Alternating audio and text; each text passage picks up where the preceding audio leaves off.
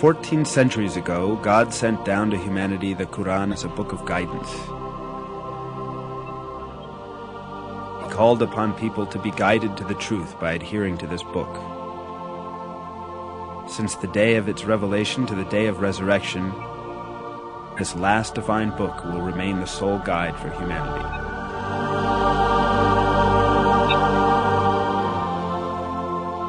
The matchless style of the Koran and the superior wisdom in it are definite evidence that it is the Word of God. In addition, the Quran has many miraculous attributes proving that it is a revelation from God.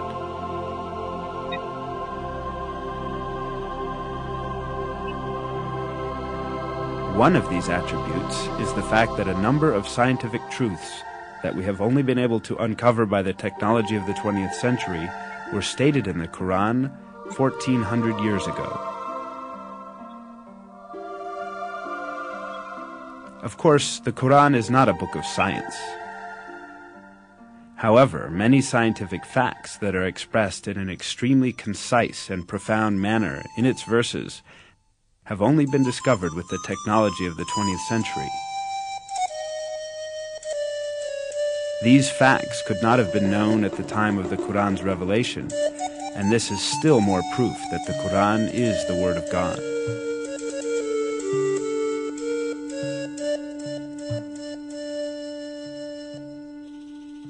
In order to understand the scientific miracle of the Quran, we must first take a look at the level of science at the times when this holy book was revealed.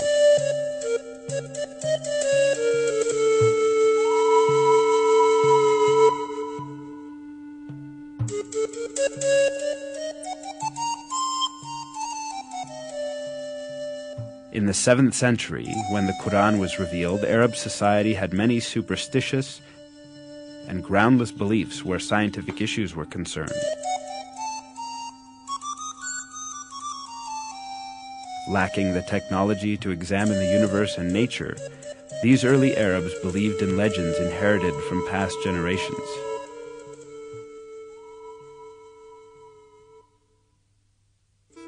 They supposed, for example, that mountains supported the sky above. They believed that the world was flat and that there were high mountains at its both ends. It was thought that these mountains were pillars that kept the vault of heaven high above.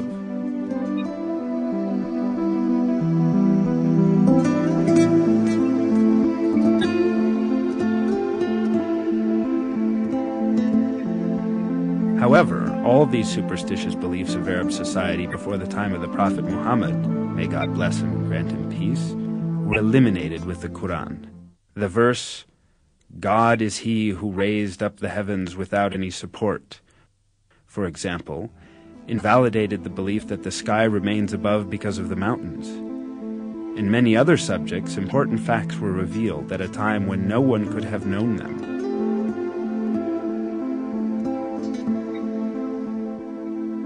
The Quran, which was revealed at a time when people knew very little about astronomy, physics, or biology, contains key facts on a variety of subjects such as the creation of the universe, the creation of the human being, the structure of the atmosphere, and the delicate balances that make life on Earth possible.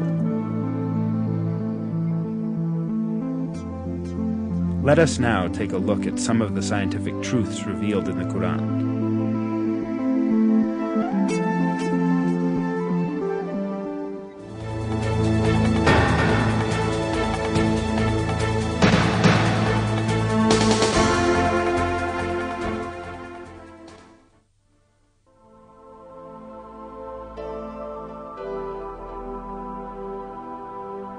The origin of the universe is described in the Quran in the following verse. He created the heavens and the earth from nothing. This information given in the Quran is in full agreement with the findings of contemporary science. The conclusion that astrophysics has reached today is that the entire universe, together with the dimensions of matter and time, came into existence as a result of a great explosion that occurred in no time. This event, known as the Big Bang, produced the entire universe about 15 billion years ago, creating it from nothingness as a result of the explosion of a single point. Modern scientific circles are in agreement that the Big Bang is the only rational and provable explanation of the beginning of the universe and of how the universe came into being.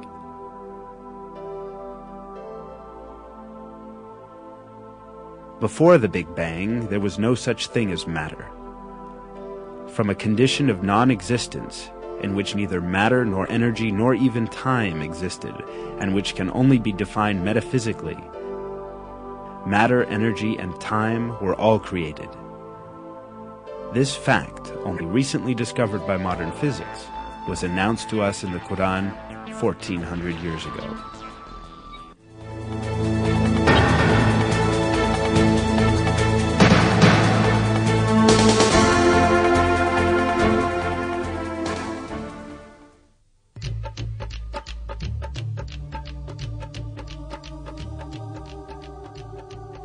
In the Quran, which was revealed 14 centuries ago at a time when the science of astronomy was still primitive, the expansion of the universe was described like this.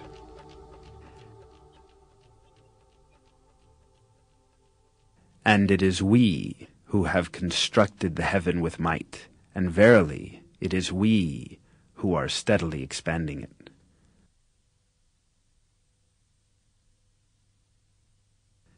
The word heaven, as stated in this verse, is used in various places in the Quran with the meaning of space and universe. Here again, the word is used with this meaning. In other words, in the Quran, it is communicated that the universe expands. And this is the very conclusion that science has reached today.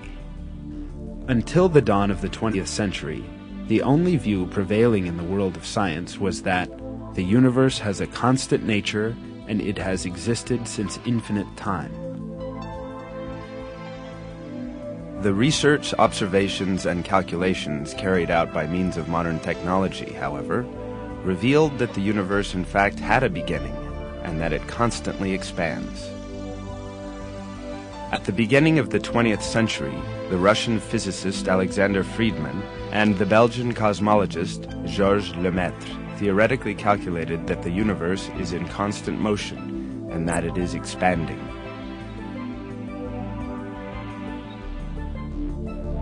This fact was proved also by observational data in 1929. While observing the sky with a telescope, Edwin Hubble, the American astronomer, discovered that the stars and galaxies were constantly moving away from each other.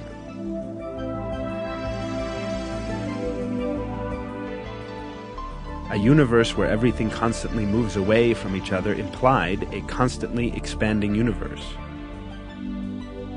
The observations carried out in the following years verified that the universe constantly expands.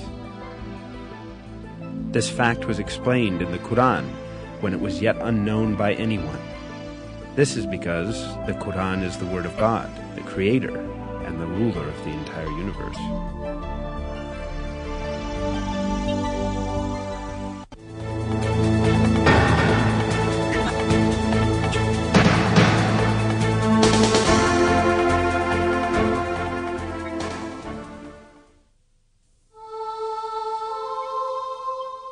While referring to the sun and the moon in the Quran, it is emphasized that each moves in a certain orbit.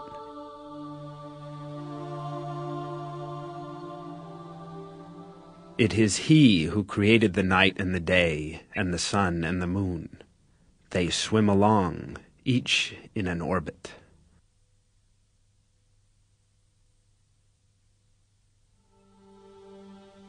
It is mentioned in another verse too that the sun is not static, but moves in a certain orbit.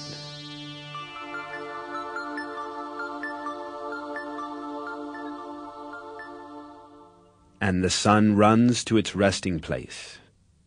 That is the decree of the Almighty, the All-Knowing.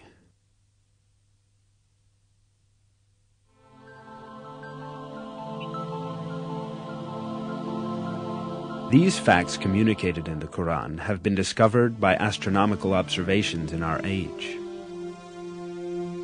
According to the calculations of experts on astronomy, the Sun is traveling at the enormous speed of 720,000 kilometers an hour in the direction of the star Vega, in a particular orbit called the solar apex. This means that the Sun travels roughly 17,280,000 kilometers a day. Along with the Sun, all planets and satellites within the gravitational system of the Sun also travel the same distance. In addition, all the stars in the universe are in a similar planned motion. That the entire universe is full of paths and orbits, such as this one, is inscribed in the Quran as follows: by the sky, full of paths and orbits. There are more than 100 billion galaxies in the visible universe, and each small galaxy contains approximately 1 billion stars. Furthermore, each big galaxy contains more than 1 trillion. Most of these stars have planets, and most of those planets have satellites. All of these heavenly bodies move in very precise computed orbits. For millions of years, each has been swimming along in its own orbit in perfect harmony and order with all the others. Moreover, many comets also move along in the orbits determined for them.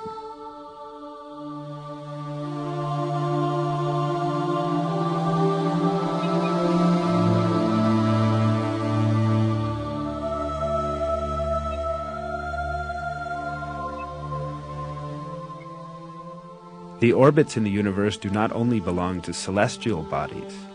The galaxies also travel at enormous speeds in computed, planned orbits.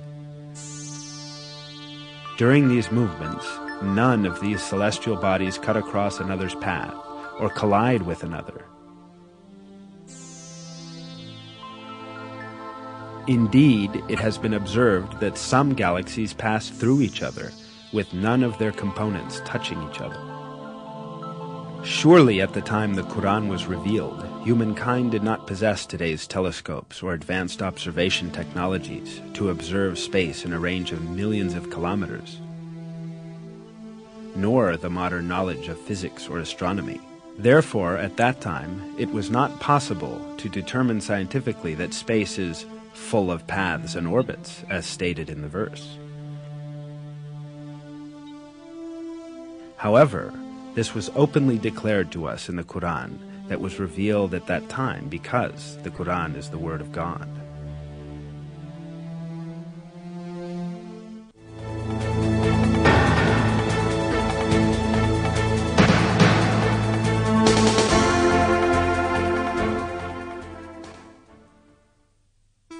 In the Quran, God informs us of a very important attribute of the sky.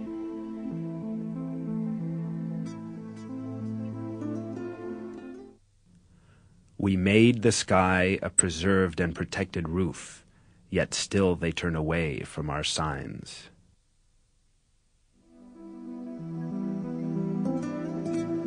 This attribute of the sky has been proved by scientific research done in the 20th century. The atmosphere surrounding the Earth serves crucial functions for the continuity of life. While destroying many meteors, big and small, as they approach the Earth, it prevents them from falling to Earth and harming living things.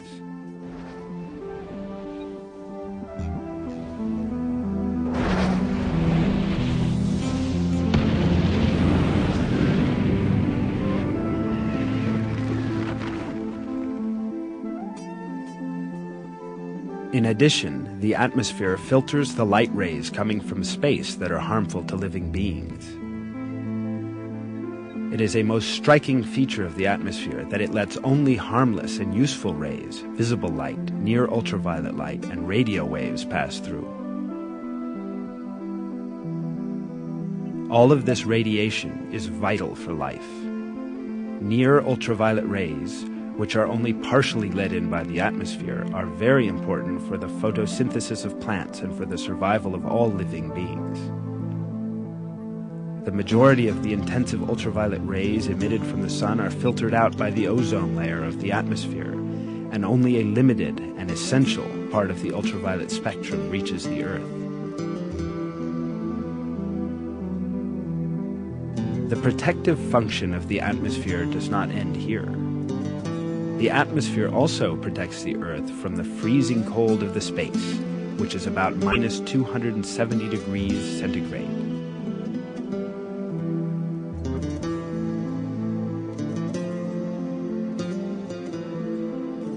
It is not only the atmosphere that protects the Earth from harmful effects. In addition to the atmosphere, the Van Allen belt, a layer caused by the magnetic field of the Earth, also serves as a shield against the harmful radiation that threatens our planet.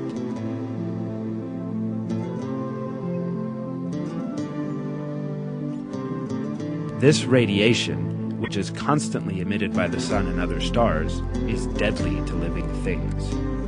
If the Van Allen belt did not exist, the massive outbursts of energy called solar flares that occur frequently in the sun would destroy all life on Earth.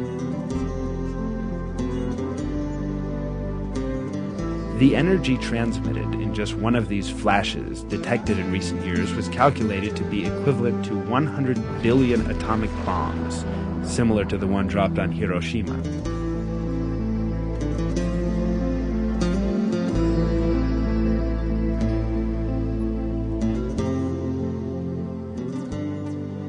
"58 hours after the flash, it was observed that the magnetic needles of compasses displayed unusual movement, and 250 kilometers above the Earth's atmosphere, the temperature suddenly increased to 2,500 degrees Celsius.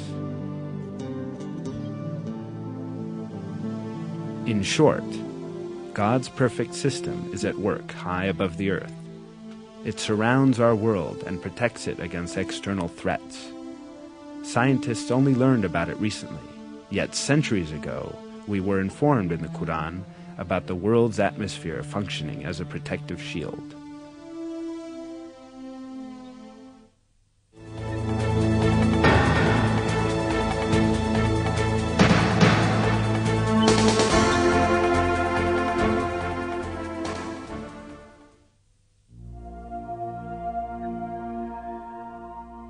The 11th verse of Surat at-Tariq in the Quran refers to the returning function of the sky.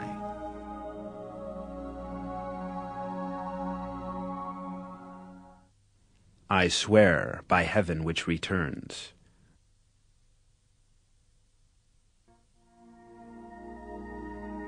The word Raj, interpreted as return in Quran translations, has meanings of sending back or returning. As known, the atmosphere surrounding the Earth consists of many layers. Each layer serves an important purpose for life's benefit. Research has revealed that these layers have the function of turning the materials or rays they are exposed to back into space or back down on Earth. Now let us examine with a few examples this recycling function of the layers encircling the Earth. The troposphere, 13-15 kilometers above the Earth, enables water vapor rising from the surface to be condensed and turned back down to Earth as rain.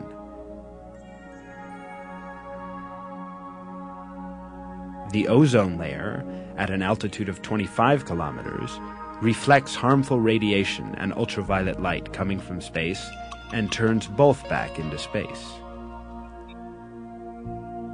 The ionosphere reflects radio waves broadcast from the Earth back down to different parts of the world, just like a passive communications satellite, and thus makes wireless communication, radio and television broadcasting possible over long distances. The fact that this property of the sky's layers, which could only be scientifically discovered recently, was declared centuries ago in the Quran, once again demonstrates that the Quran is the Word of God.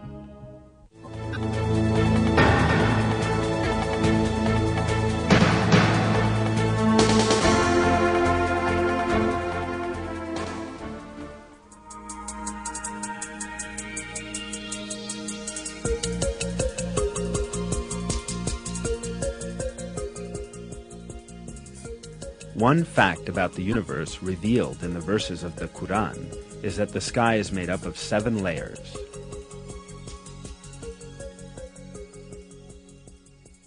It is He who created everything on earth for you, and then directed His attention up to heaven and arranged it into 7 regular heavens. He has knowledge of all things.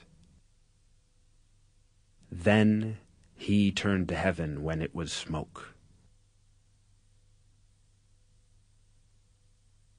In 2 days He determined them as 7 heavens and revealed, in every heaven, its own mandate.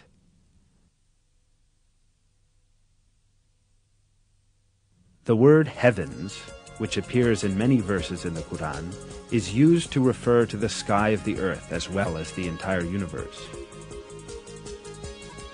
Given this meaning of the word, it is seen that the earth's sky or the atmosphere is made up of 7 layers.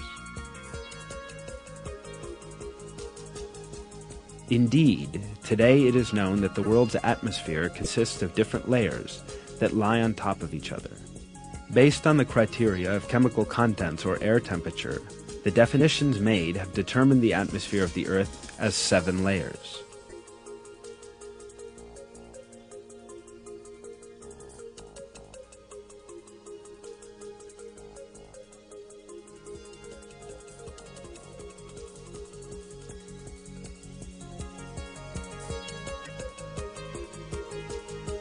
According to the limited fine mesh model, a model of atmosphere used to estimate weather conditions for 48 hours, the atmosphere has also 7 layers. According to the modern geological definitions, the 7 layers of atmosphere are as follows: 1. Troposphere. 2. Stratosphere. 3. Mesosphere. 4. Thermosphere. 5. Exosphere, 6. Ionosphere, and 7. Magnetosphere. The Quran says, He revealed in every heaven its own mandate. In other words, God is stating that He assigned each heaven its own duty. Truly, each one of these layers has vital duties for the benefit of humankind and all other living things on the earth. Each layer has a particular function, ranging from forming rain to preventing harmful rays, from reflecting radio waves to averting the harmful effects of meteors. The verses inform us about the appearance of the 7 layers of the atmosphere. Don't you see how He created 7 heavens in layers? He who created the 7 heavens in layers. The Arabic word tibak in these verses, translated into English as layer, means layer, the appropriate cover or covering for something, and thus stresses how the top layer is well suited to the lower. The word is also used here in the plural, layers. The 7 heavens in layers, as described in the verse, is without doubt the most perfect expression of the atmosphere. It is a great miracle that these facts, which could not possibly be discovered without the technology of the 20th century, were explicitly stated by the Quran 1400 years ago.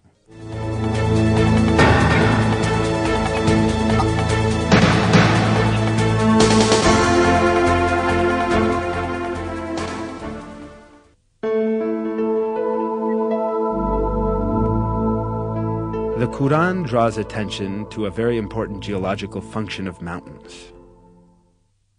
We placed firmly embedded mountains on the earth, so it would not move under them. As noticed, it is stated in the verse that the mountains have the function of preventing shocks on the earth.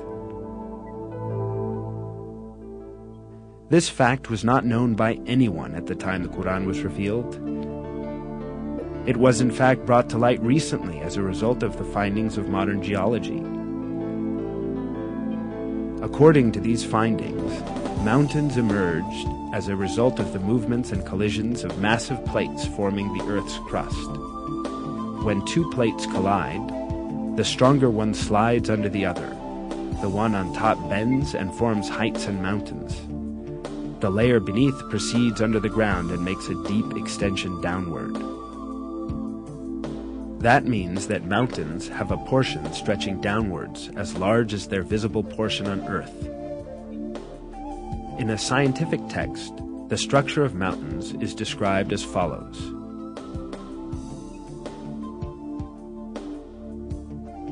Where continents are thicker, as in mountain ranges, the crust sinks deeper into the mantle. In a verse, this role of the mountains is pointed out through a comparison with pegs. Have we not made the earth as a bed and the mountain its pegs? Mountains, in other words, clench the plates in the earth's crust together by extending above and beneath the earth's surface at the conjunction points of these plates. In this way, they fix the Earth's crust and prevent it from drifting over the magma stratum or among its plates.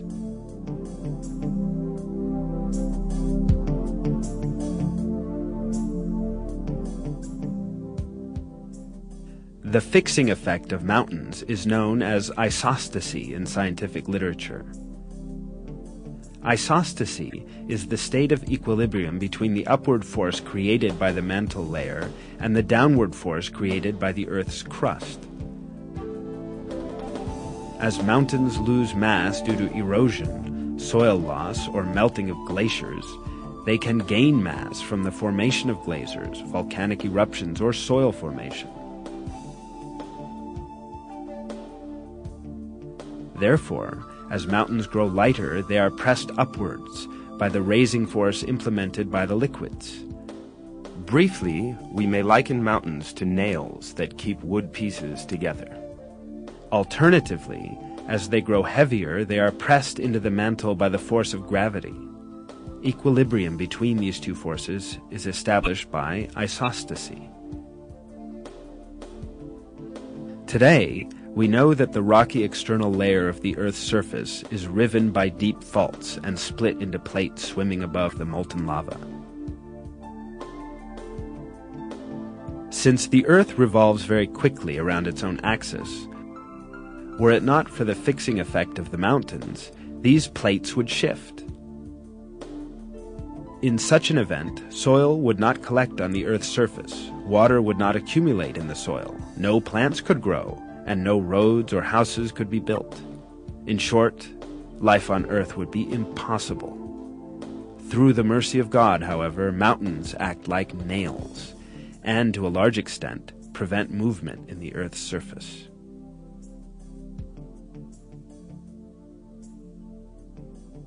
This vital role of mountains that was discovered by modern geology and seismic research was revealed in the Koran centuries ago as an example of the supreme wisdom in God's creation.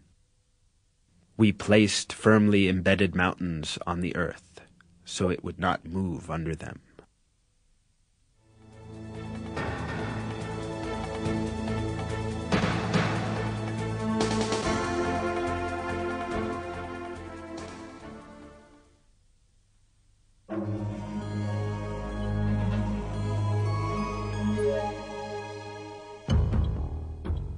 In one of the verses, we are informed that the mountains are not motionless as they seem, but that they are in constant motion. You see the mountains you reckoned to be solid going past like clouds. Such is the artistry of God, who disposes of all things in perfect order. Surely he is aware of what you do.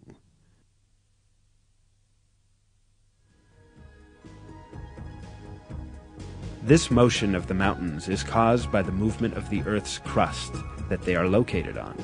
The Earth's crust sort of floats over the mantle layer, which is denser. It was at the beginning of the 20th century when, for the first time in history, a German scientist by the name of Alfred Wegener proposed that the continents of the Earth had been attached together at the initial phases of the world, but then drifted in different directions and thus separated as they moved away from each other.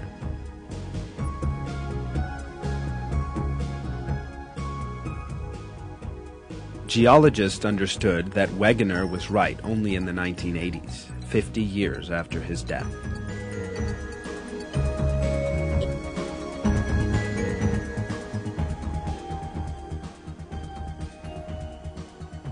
Discovered as a result of the geological research carried out at the beginning of the 20th century, this movement of the Earth's crust is explained by scientists as follows.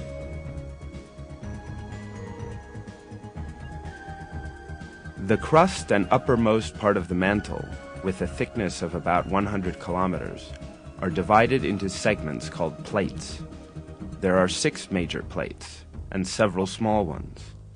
According to the theory called plate tectonics, these plates move about on Earth, carrying continents and ocean floor with them. Continental motion has been measured at from 1 to 5 centimeters per year. As the plates continue to move about, this will produce a slow change in Earth's geography. Each year, for instance, the Atlantic Ocean becomes slightly wider.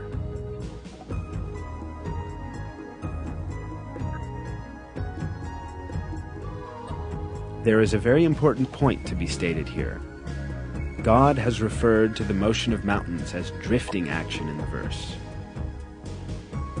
Today, modern scientists also use the term continental drift for this motion.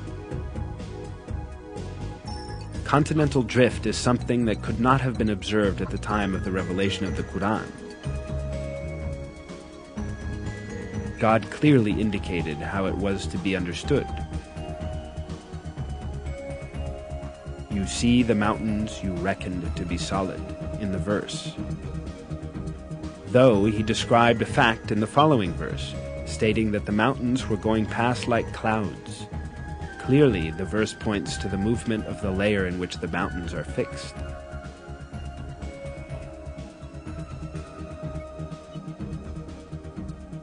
It is without doubt a great miracle that this scientific fact, only recently discovered by science, should have been revealed in the 7th century, when conceptions of the nature of the universe were based on superstition and myth.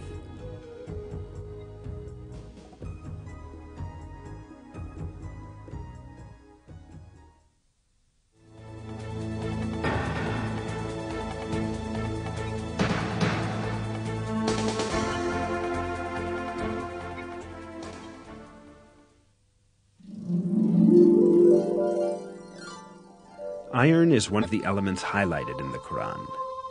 In Surat al-Hadid, meaning iron, we are informed,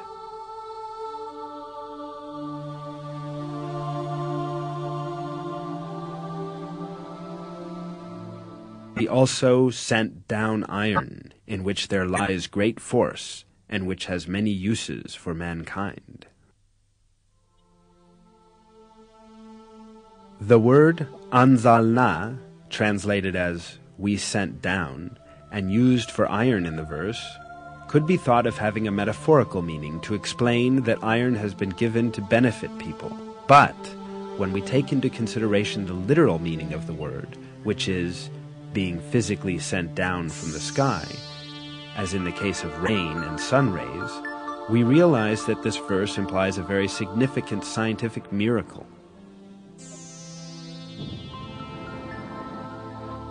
Because modern astronomical findings have disclosed that the iron found in our world has come from giant stars in outer space, since the temperature in the sun is inadequate for the formation of iron. The sun has a surface temperature of 6,000 degrees centigrade and a core temperature of approximately 20 million degrees.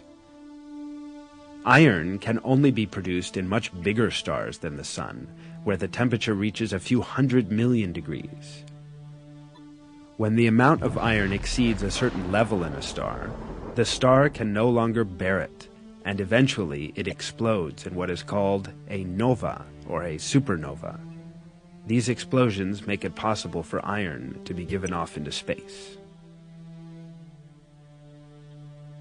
All this shows that the iron metal did not form on the Earth, but was carried from exploding stars in space, and was sent down exactly the same way as stated in the verse.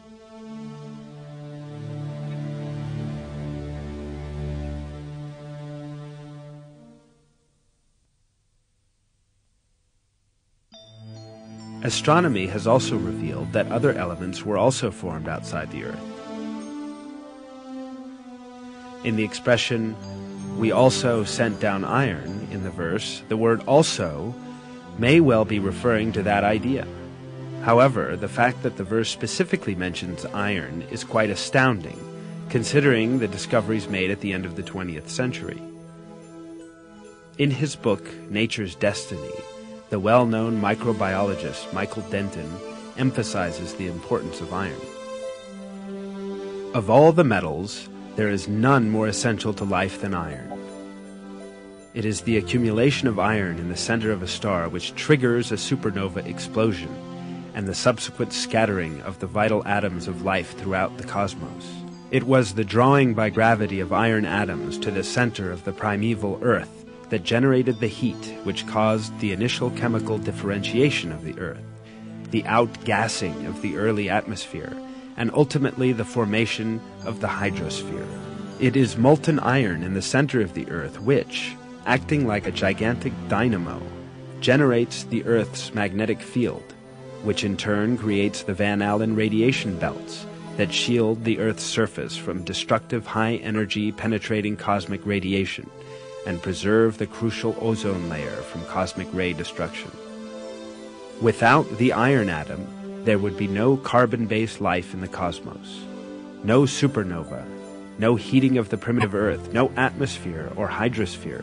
There would be no protective magnetic field, no Van Allen radiation belts, no ozone layer, no metal to make hemoglobin in human blood, no metal to tame the reactivity of oxygen, and no oxidative metabolism.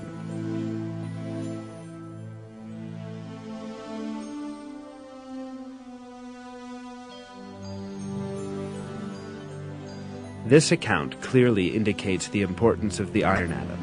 It is clear that this fact could not have been known in the 7th century, when the Koran was revealed. Nevertheless, this fact is related in the Koran, the Word of God, who encompasses all things in his infinite knowledge. In addition, the 25th verse of Surat al-Hadid, which refers to iron, includes 2 mathematical codes. Surat al-Hadid is the 57th surah in the Quran. The numerical value of the word al-Hadid in Arabic, in other words, its abjad, is the same number, 57. The numerical value of the word Hadid alone is 26, and 26 is the atomic number of iron.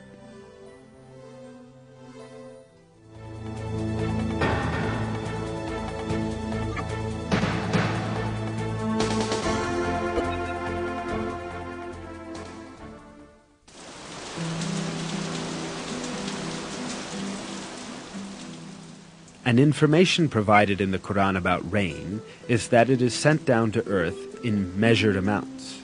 This is mentioned in Surat Az-Zukhruf as follows. It is He who sends down water in measured amounts from the sky, by which we bring a dead land back to life.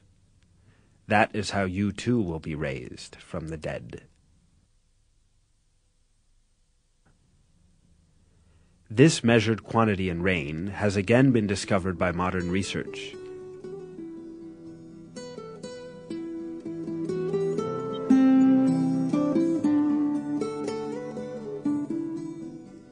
It is estimated that in 1 second, approximately 16 million tons of water evaporates from the earth. This figure amounts to 505 trillion tons of water in 1 year. This number is equal to the amount of rain that falls on the earth in a year. Therefore, water continuously circulates in a balanced cycle according to a measure. Life on earth depends on this water cycle. Even if all the available technology in the world were to be employed for this purpose, this cycle could not be reproduced artificially. Even a minor deviation in this equilibrium would soon give rise to a major ecological imbalance that would bring about the end of life on Earth. Yet, it never happens, and rain continues to fall every year in exactly the same measure, just as revealed in the Quran. The proportion of rain does not merely apply to its quantity, but also to the speed of the falling raindrops. The speed of raindrops, regardless of their size, does not exceed a certain limit.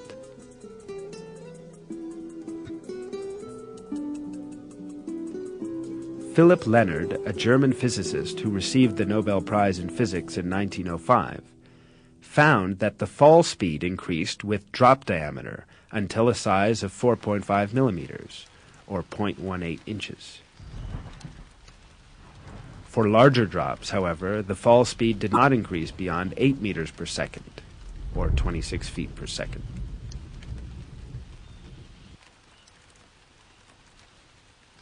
He attributed this to the changes in drop shape caused by the airflow as the drop size increased. The change in shape thus increased the air resistance of the drop and slowed its fall rate. As can be seen, the Quran may also be drawing our attention to the subtle adjustment in rain, which could not have been known 1400 years ago.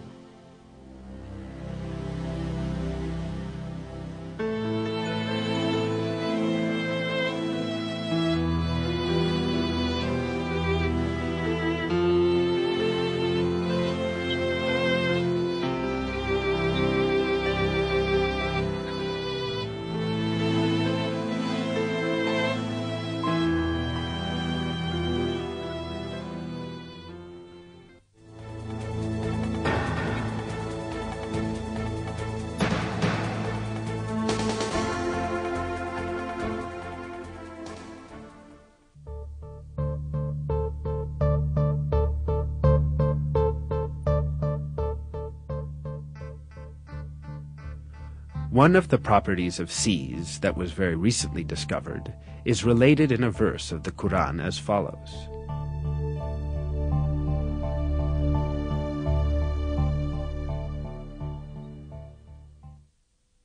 He has let loose the two seas, converging together, with a barrier between them they do not break through.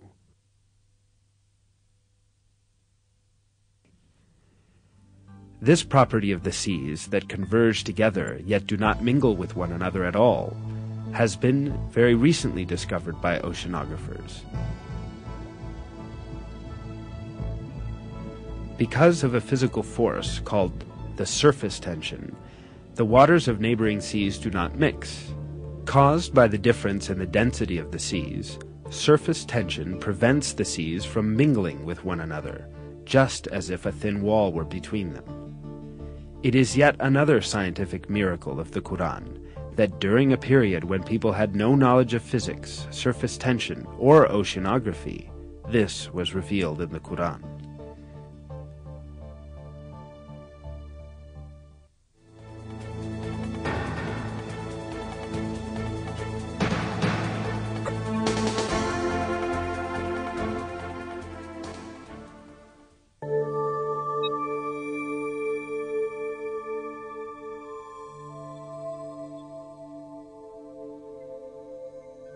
Until fairly recently, it was thought that a baby's sex was determined by the mother's cells, or it was believed that the baby's sex was determined by the male and female cells together. But we are given a different kind of information in the Quran, where it is stated that masculinity or femininity is created out of sperm poured forth into the womb. That he created in pairs, male and female, out of a drop of sperm, as it is poured forth. The improving disciplines of genetics and molecular biology have scientifically validated the accuracy of this information given by the Quran. It is now understood that sex is determined by sperm cells coming from the male, and that the female has no role in the process. Chromosomes are the main elements in determining sex.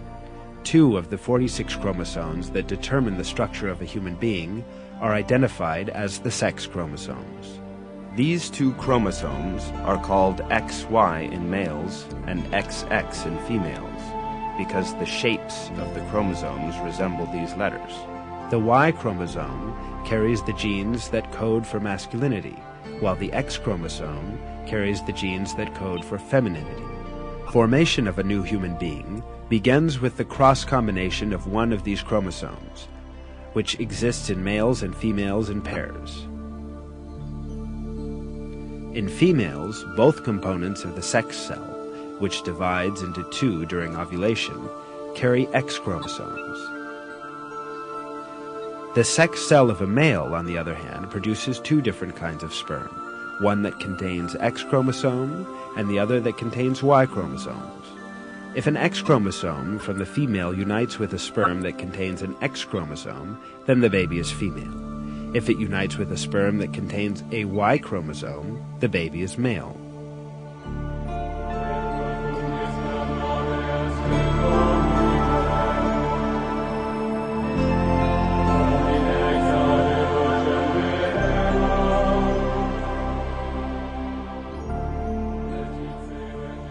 In other words, a baby's sex is determined by which chromosome from the male unites with the female's ovum.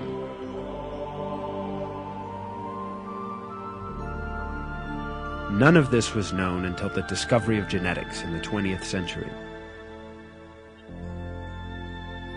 Indeed, in many cultures, it was believed that a baby's sex was determined by the female's body. That was why women were blamed when they gave birth to girls. 13 centuries before human genes were discovered, the Koran, however, revealed information that denies this superstition and referred to the origin of sex being not with women, but with the semen coming from men. If we keep on examining the facts announced to us in the Koran about the formation of people, we again encounter some very important scientific miracles. When the sperm of the male unites with the ovum of the female, the essence of the baby to be born is formed. This single cell, known as zygote in biology, will instantly start to reproduce by dividing and eventually becoming a piece of flesh. This, of course, can only be seen by human beings with the aid of a microscope. The zygote, however, does not spend its developmental period in a void. It clings to the uterus just like roots that are firmly fixed to the earth by their tendrils. This bond enables the zygote to obtain the substance essential to its development from the mother's body. Here, at this point, a very significant miracle of the Quran is revealed. While referring to the zygote developing in the mother's womb, God uses the word alaq in the Quran.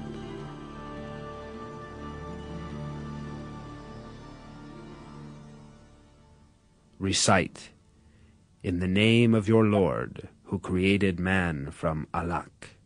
Recite, "And your Lord is the most generous." The meaning of the word alaq in Arabic is a thing that clings to some place. The word is literally used to describe leeches that cling to a body to suck blood. Certainly, it is not a coincidence that such an appropriate word is used for the zygote developing in the mother's womb. This confirms once again that the Quran is a revelation from God, the Lord of all the worlds.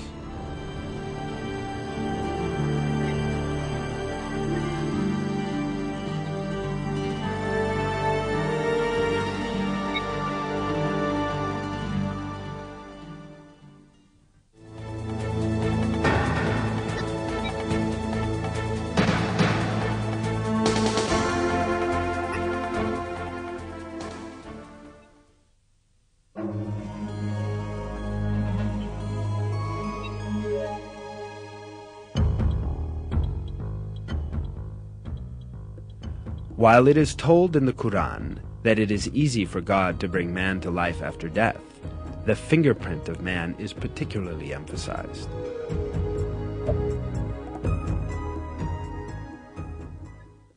Yes, we are able to put together in perfect order the very tips of his fingers.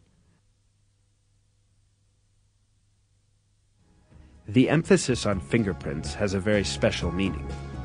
This is because everyone's fingerprint is unique to himself. Every person who is alive or who has ever lived in this world has a set of unique fingerprints. That is why fingerprints are accepted as a very important identity card exclusive to its owner and used for this purpose around the world.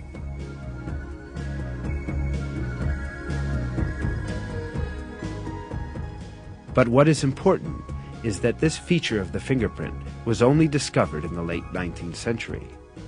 Before then, people regarded fingerprints as ordinary curves without any specific importance or meaning. However, in the Quran, God points to fingertips, which did not attract anyone's attention at that time, and calls our attention to their importance, an importance that could only be understood in our age.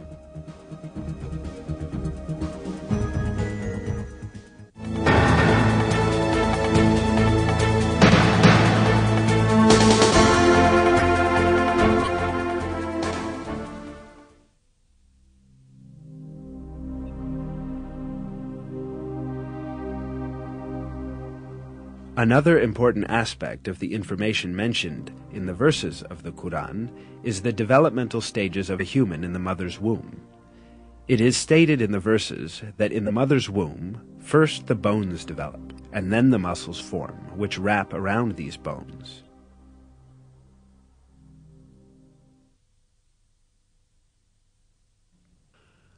We then formed the drop into an embryo, and formed the embryo into a lump, and formed the lump into bones, and clothed the bones in flesh, and then brought him into being as another creature. Blessed be God, the best of creators.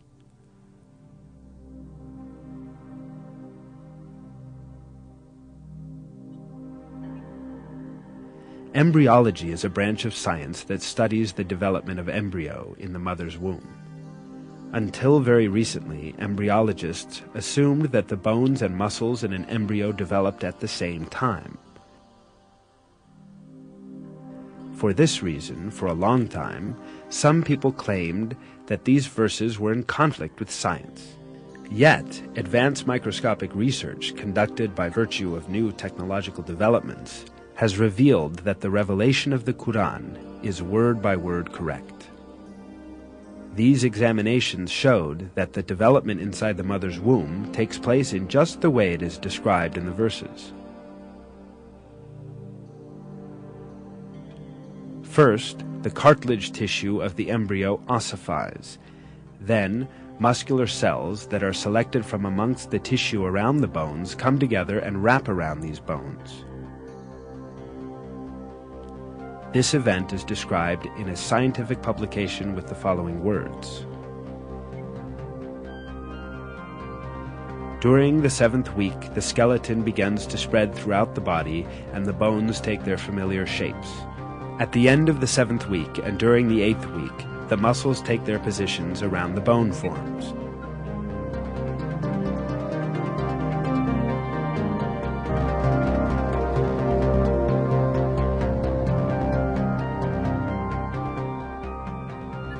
In short, man's developmental stages, as they are described in the Quran, are in perfect harmony with the findings of modern embryology.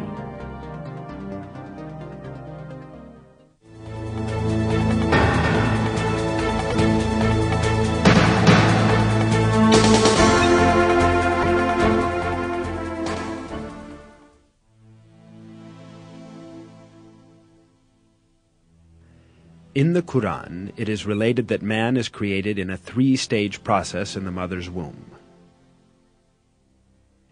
He creates you stage by stage in your mother's wombs in a 3-fold darkness. That is God, your Lord. Sovereignty is His. There is no God but Him. So what has made you deviate?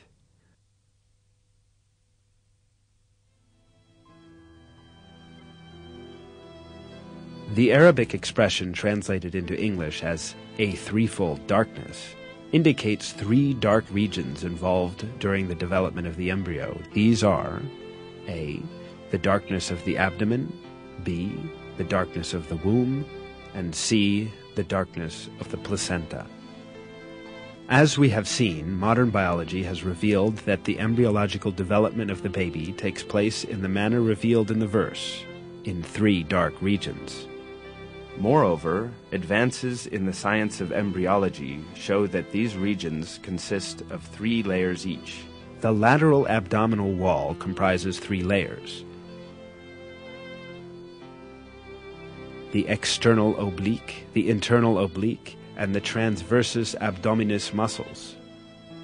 Similarly, the wall of the womb also consists of 3 layers: the epimetrium, the myometrium, and the endometrium.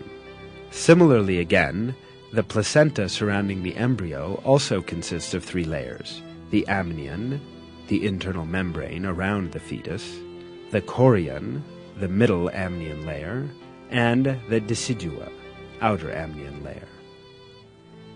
It is also pointed out in this verse that a human being is created in the mother's womb in 3 distinct stages. Indeed, modern biology has revealed that the baby's embryological development takes place in 3 stages in the mother's womb. Today, in all the embryology textbooks studied in the faculties of medicine, this subject is taken as an element of basic knowledge. For instance, in Basic Human Embryology, a fundamental reference text in the field of embryology, this fact is stated as follows. The life in the uterus has 3 stages: pre-embryonic, first 2.5 weeks,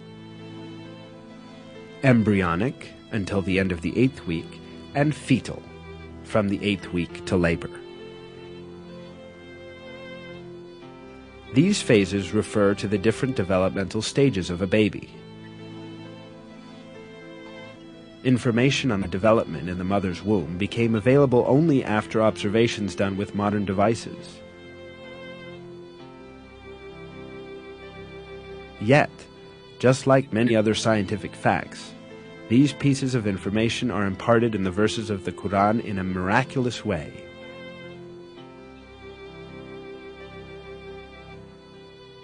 The fact that such detailed and accurate information was given in the Quran at a time when people had scarce information on medical matters is clear evidence that the Quran is the Word of God.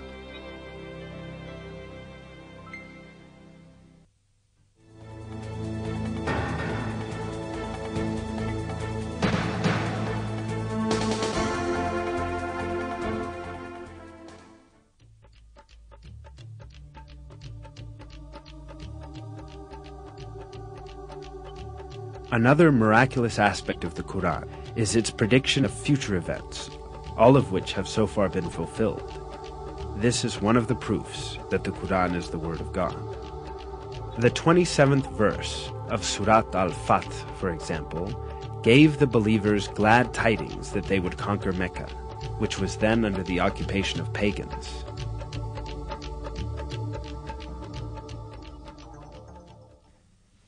God has confirmed his messenger's vision with truth. You will enter the Masjid al-Haram in safety, God willing, shaving your heads and cutting your hair without any fear. He knew what you did not know and ordained, in place of this, an imminent victory.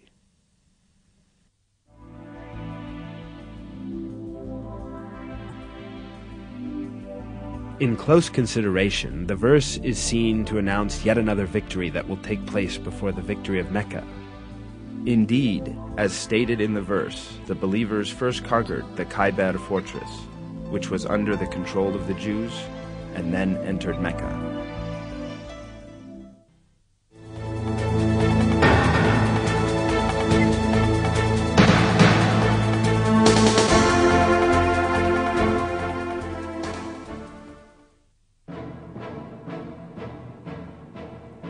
Another piece of news that the Quran gives about the future is found in the first verses of Surat al-Rum, which refers to the Byzantine Empire, the eastern part of the later Roman Empire.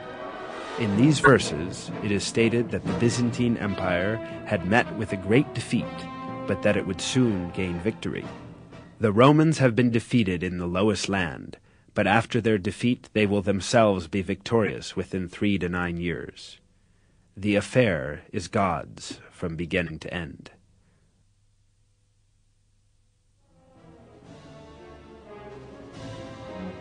These verses were revealed around 620, almost 7 years after the severe defeat of Christian Byzantium at the hands of the Persians in 1613 and 1614, when the Byzantines lost Jerusalem. Yet it was revealed in the verses that Byzantium would shortly be victorious. In fact, Byzantium had then suffered such heavy losses that it seemed impossible for it to even maintain its existence, let alone be victorious again. Following their defeat of the Byzantines at Antioch in 613, the Persians seized control of Damascus, Cilicia, Tarsus, Armenia, and Jerusalem. The loss of Jerusalem in 614 was particularly traumatic for the Byzantines, for the Church of the Holy Sepulchre was destroyed and the Persians seized the true cross, the symbol of Christianity. Not only the Persians, but also Avars, Slavs, and Lombards posed serious threats to the Byzantine Empire. The Avars had come as far as the walls of Constantinople. The Byzantine Emperor Heraclius had ordered the gold and silver in churches to be melted and turned into money in order to meet the expenses of the army.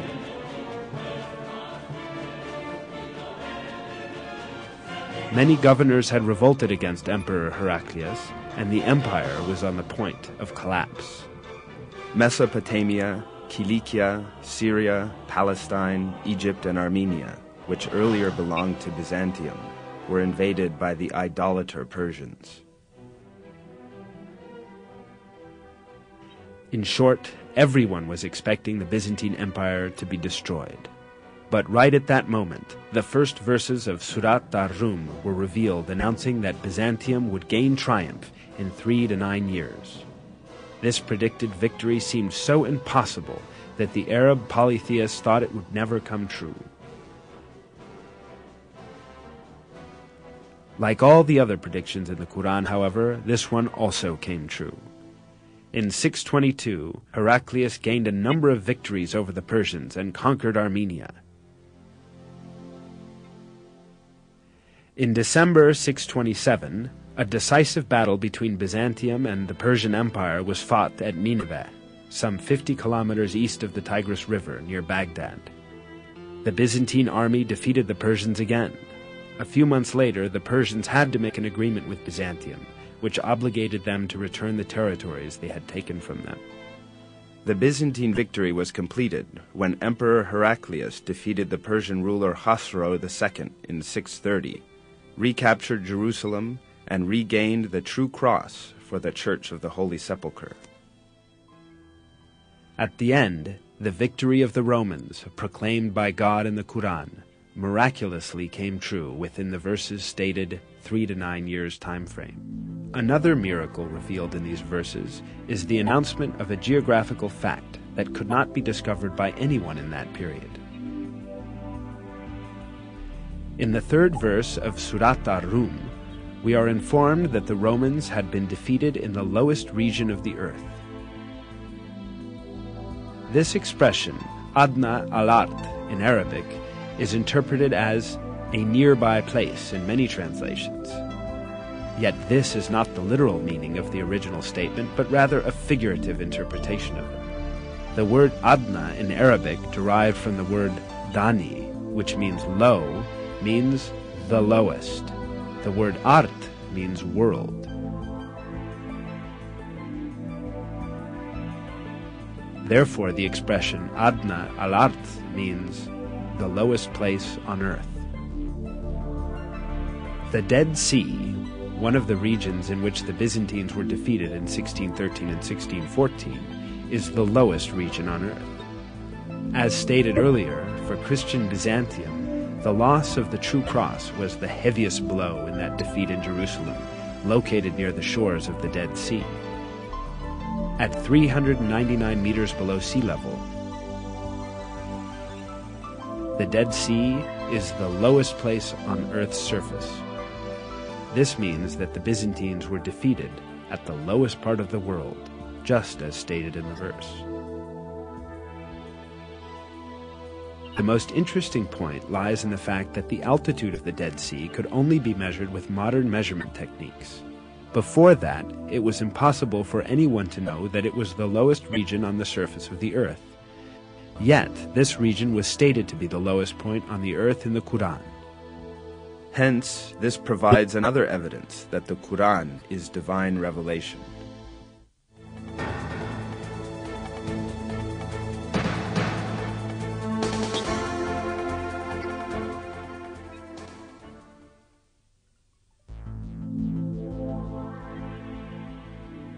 Apart from the miraculous characteristic of the Quran, which we have looked into so far, it also has a mathematical miracle.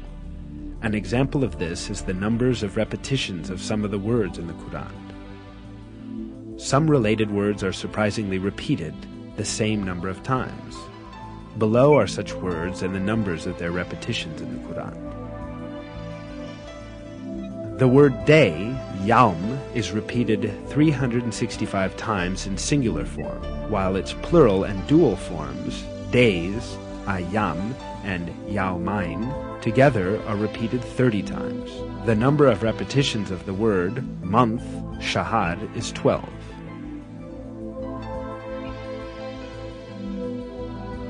The word payment or reward is repeated 117 times, while the expression forgiveness, mughfirah, which is one of the basic moral principles of the Quran, is repeated exactly twice as many times.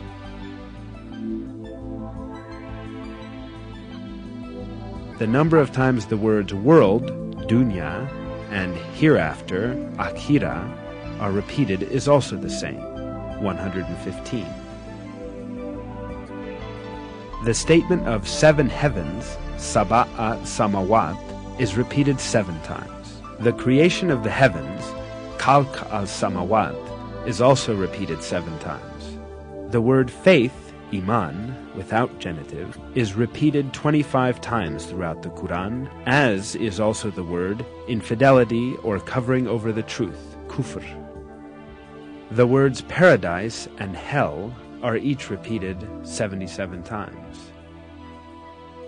The word Satan, shaitan, is used in the Quran 88 times, as is the word angels, malaika. The word zakah is repeated 32 times, while the number of repetitions of the word blessing, barakah, is also 32. The words man and woman are also employed equally, 23 times. Sun, shams, and light, nur, both appear 33 times in the Quran. In counting the word light, only the simple forms of the words were included. The expression, the righteous, al-abrar, is used 6 times, but the wicked, al-fujar, is used half as much, i.e. 3 times. Human being is used 65 times. The sum of the number of mentions of the stages of man's creation is the same, i.e.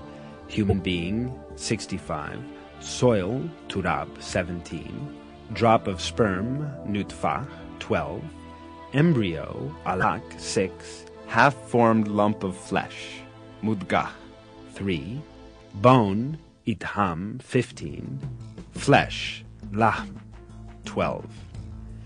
The word land appears 13 times in the Quran, and the word sea 32 times, giving a total of 45 references. If we divide that number by that of the number of references to the land, we arrive at the figure 28.8888888888889%. The number of total references to land and sea, 45, divided by the number of references to the sea in the Quran, 32, is 71.1111111111%. Extraordinarily, these figures represent the exact proportions of land and sea on the earth today.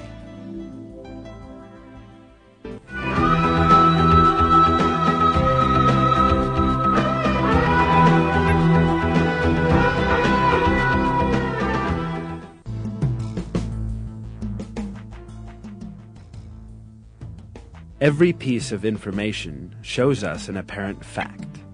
The Quran is such a book that all the news related in it has proved to be true, and facts that no one could ever have known at the time were announced in its verses. Certainly this proves clear evidence that the Quran is not the word of man. The Quran is the word of God, the originator of everything, and the Almighty, who encompasses everything with his knowledge. In a verse, God remarks on the Quran,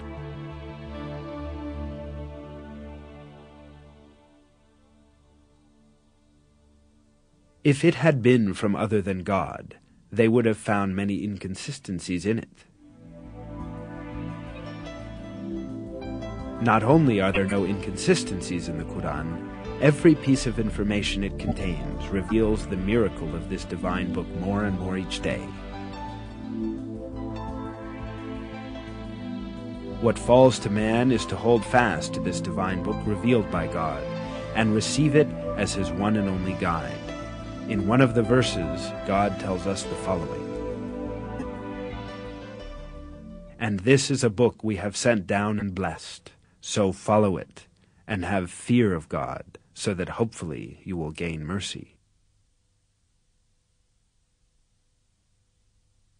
This film is based on Harun Yahya's book, The Miracles of the Quran.